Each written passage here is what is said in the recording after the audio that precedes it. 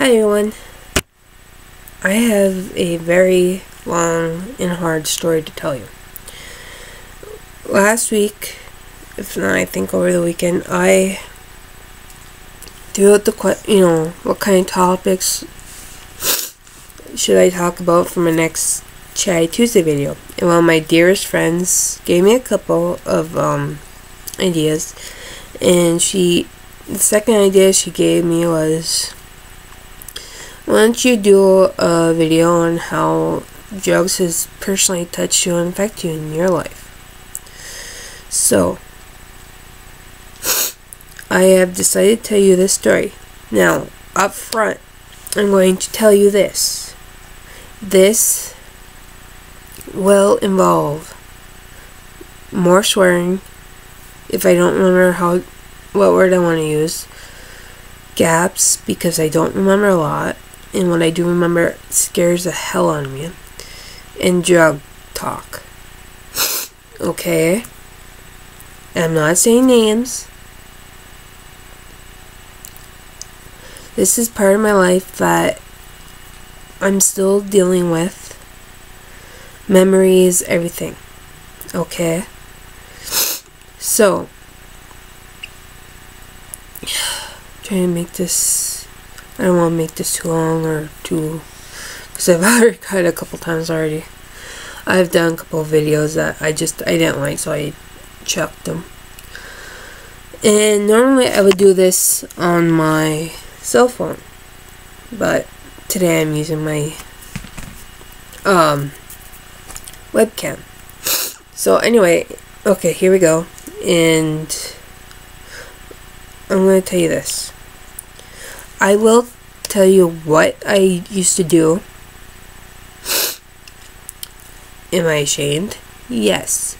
Did anyone make me do it? No. Was it my decision? Yes, it was. Okay?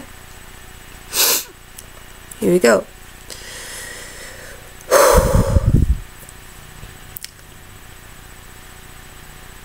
May 23rd, 2012, I believe it was.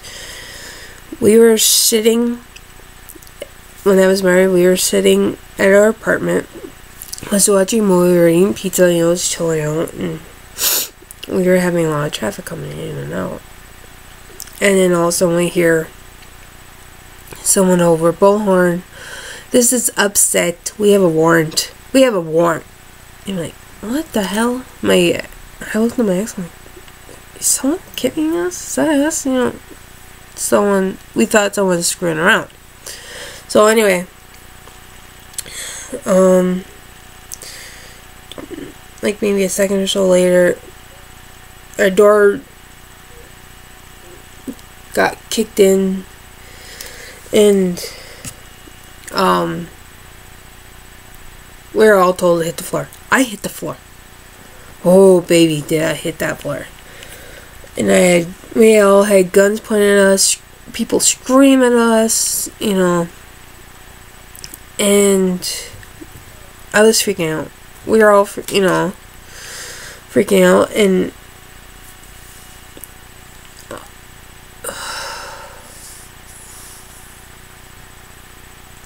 now I knew what was going on, while we were where we were.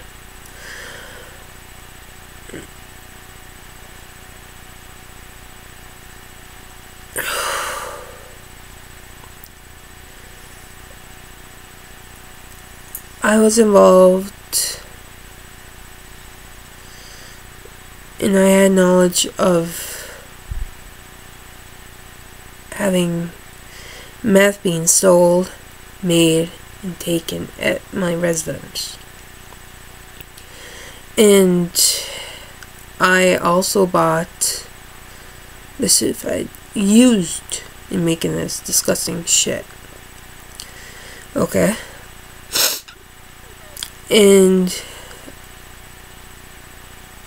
we were all being hauled out in handcuffs, and my mom's and my sister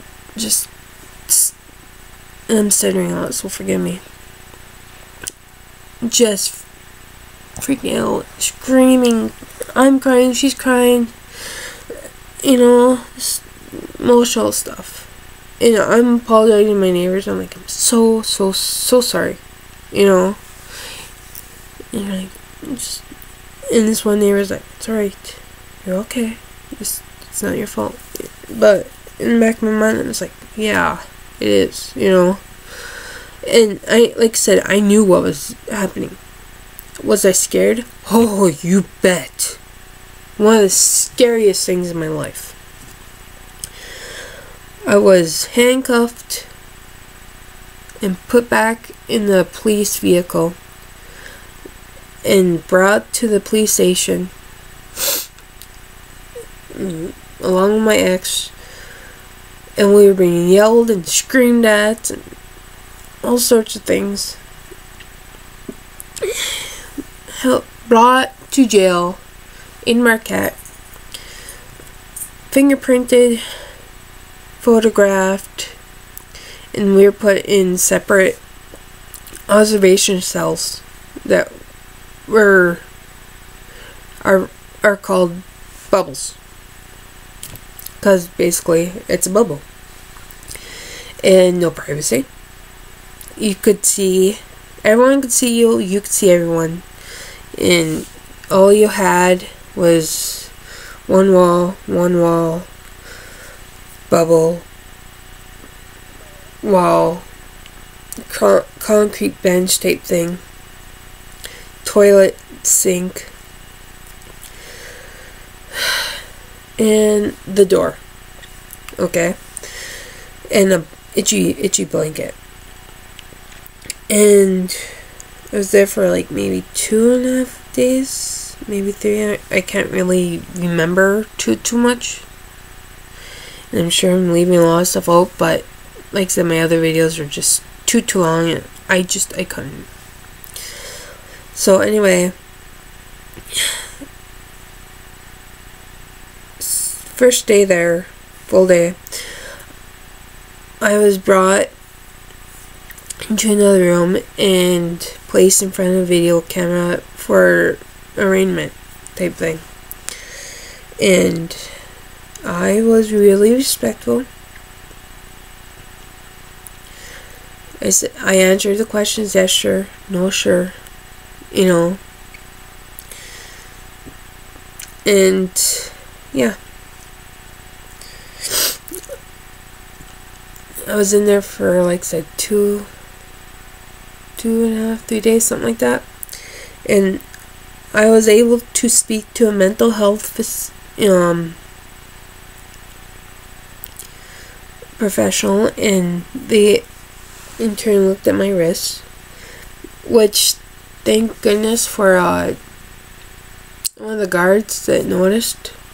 I had taken my nails and pressed them right where my veins are, and I was going like this, or actually you go down, and it's sick that I know this, so just I was pressed them in because I did not want to be like, who does, you know.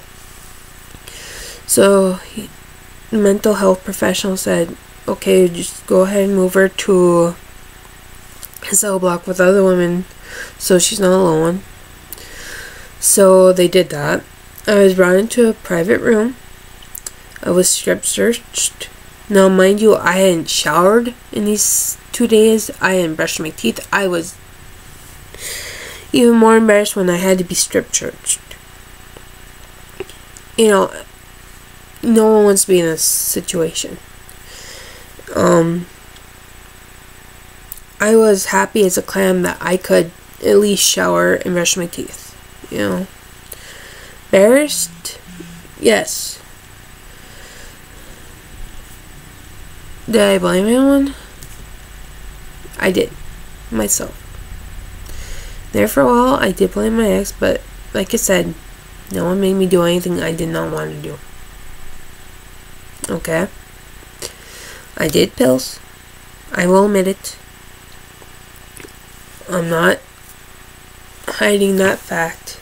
Those are the only things well, ganja too, but that ain't gonna hurt no one, and that was few and far between.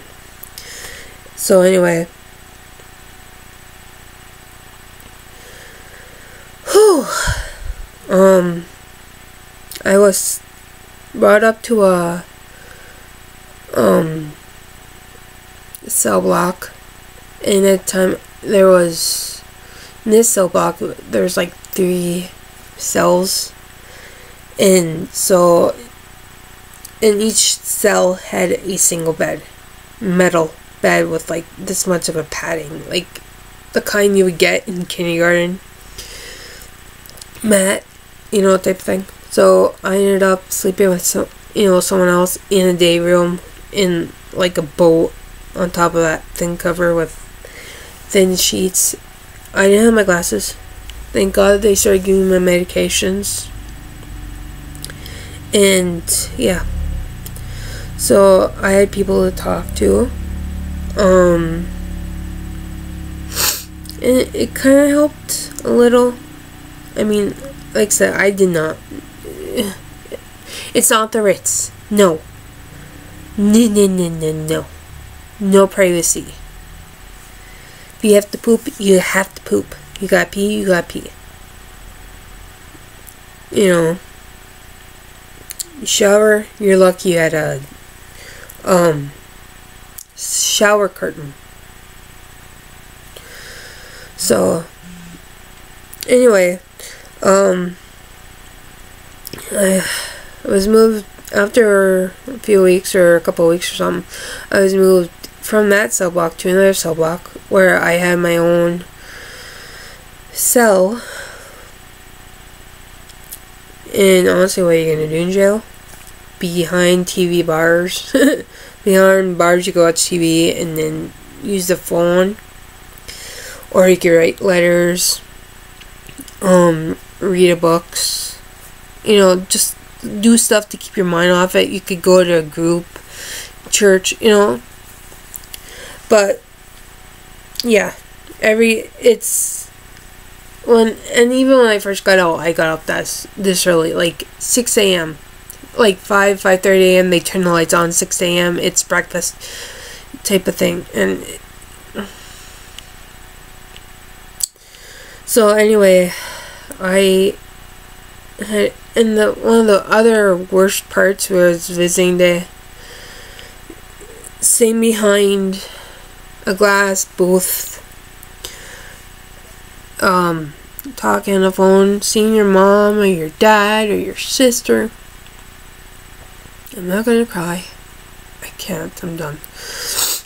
And knowing that you can't hug them, kiss them, anything, it just makes everything way worse. You know? So, anyway, I was in there for 31 days. And the last day I was there, I was released on ROR, my own recognizance, and I was placed on probation, a year's probation plus fines. And I love my mom, which honestly, it's fine. I love my mom.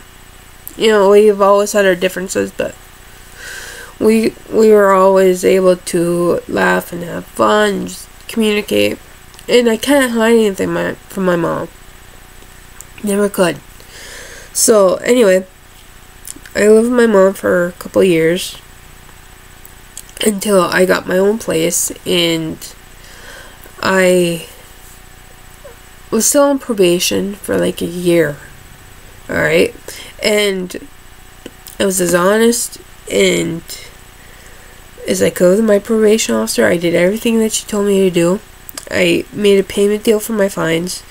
I did community service, which honestly was pretty cool because I did get to meet a lot of new people, but it wasn't the way and I paid off all my fines. I went to counseling, which honestly I'm still in counseling to deal with a lot more issues. But anyway, I finished up probation,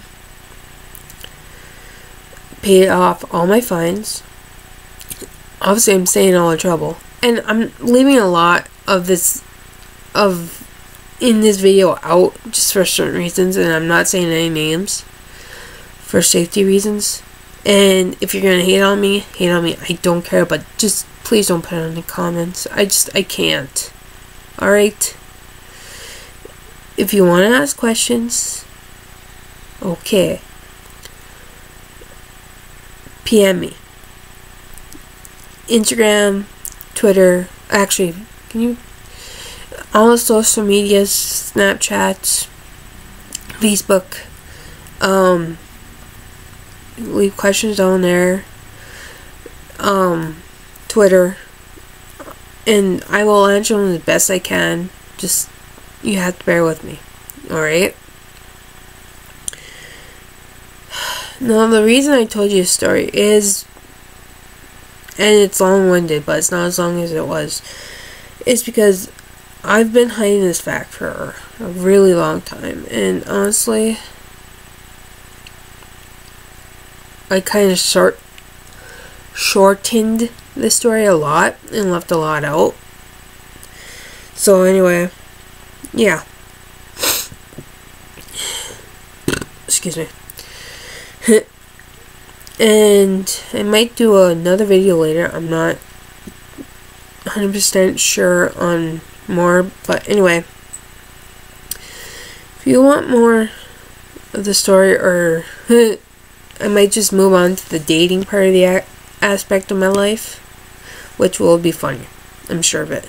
Anyway, along this road I met a lot of people and found out who were people I could always trust, who cared about me, and I cared about them, and I consider them family, are always there. They stayed there.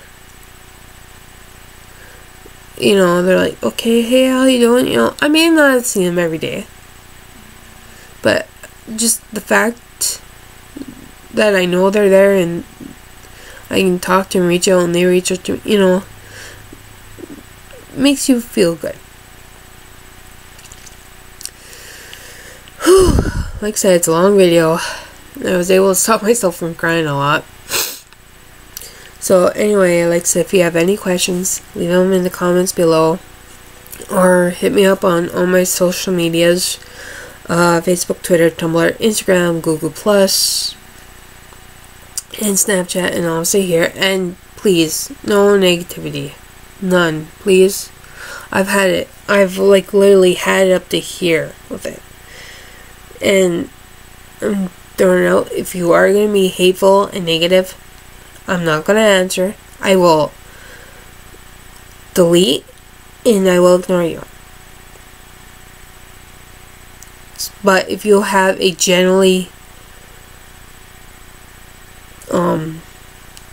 general question that you want answered, go ahead and leave them below and I will answer them. And thank you so much for watching, and I'm sorry this is so long and wordy, and like I said, I left a lot out and I did not name names, but that was just for my reasons.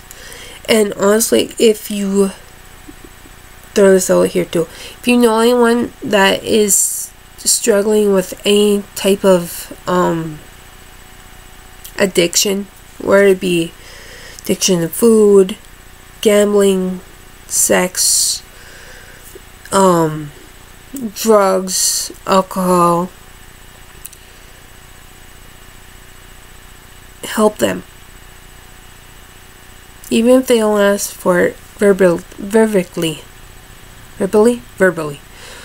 they need help.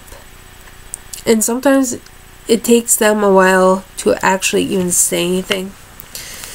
But if you've known them for a while and you're like, oh, this isn't you, you know, and you probe them and you're like, okay, what's up? And they don't say anything, they don't come, they use you, you know, they're not themselves. Just be like, hey, if you need help, if you want to talk, I'm here. And there's a whole bunch of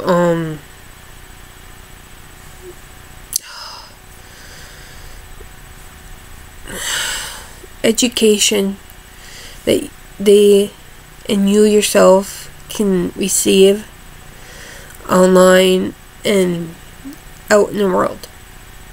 But let them know they're not alone. And even if they push you away, just be like, alright, if you want help, let me know, and I'll do my best. Just let them know that you're there, okay?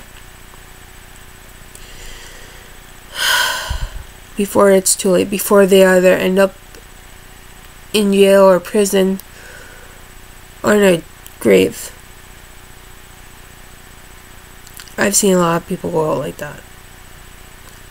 No. So anyway, yeah. Sorry this was such a long video. It was like 20-some minutes. But anyway, I love you guys so much. And yeah.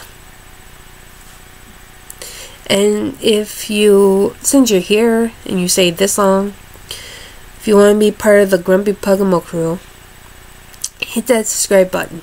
I put out, as of right now, I put out new videos every Tuesday. And yeah. Thanks for watching. Thanks for listening. Sorry this is so long and I skipped over a lot of parts. But yeah. I love you guys. Thank you so much.